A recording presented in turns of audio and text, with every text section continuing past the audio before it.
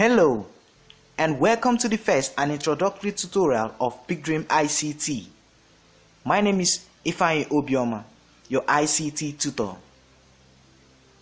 In today's tutorial, we are going to learn about ICT under the following subtopics: Introduction to ICT, Basic concept of ICT, Application of ICT, and ICT in teaching and learning. Introduction to ICT. ICT is an acronym which is formed by the terms Information and Communication Technology. It is referred to as the use of modern technologies to aid in analysis, storage, processing, as well as communication of information. In order to help you understand the basic concept of ICT, I will be explaining the three terms that make up the acronym ICT, which are information, communication, and technology. Now let us take a look at what information is. Information is generally referred to as data which can be recorded, organized, or interpreted within a context in order to convey meaning. It can also be defined as a processed data. Let us look at communication.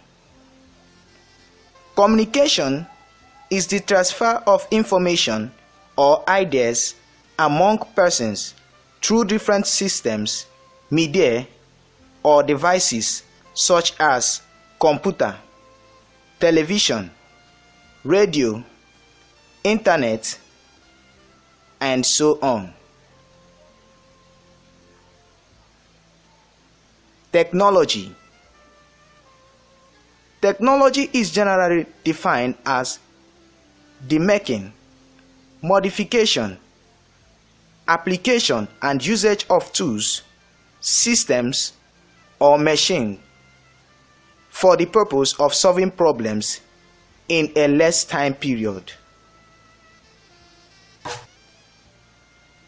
After defining the three terms that make up ICT, we are going to look at the basic concept of ICT.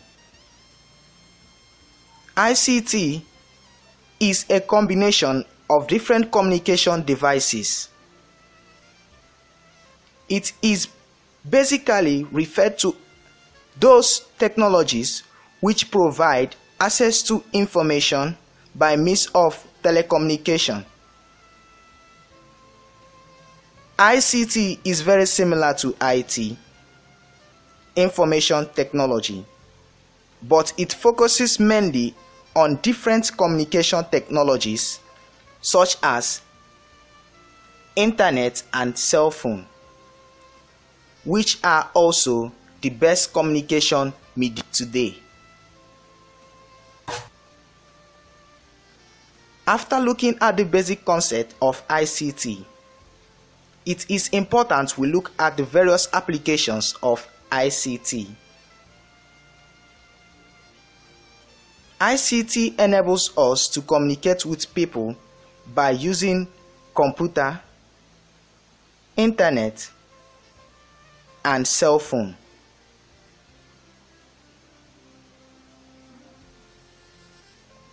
The role of ICT in teaching and learning. ICT has helped in teaching and learning through various ways. It has enabled teachers and learners to teach and learn well,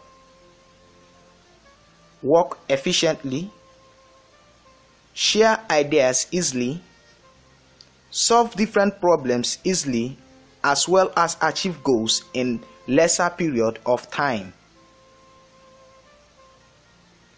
So, this is to say that ICT can be used as an aid to computer teaching as well as learning.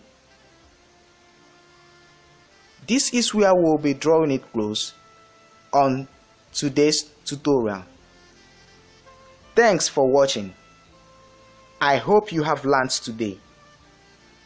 Join me in my next week tutorial where we will be learning about computer, types of computer, components of computer, and the various uses of computer system.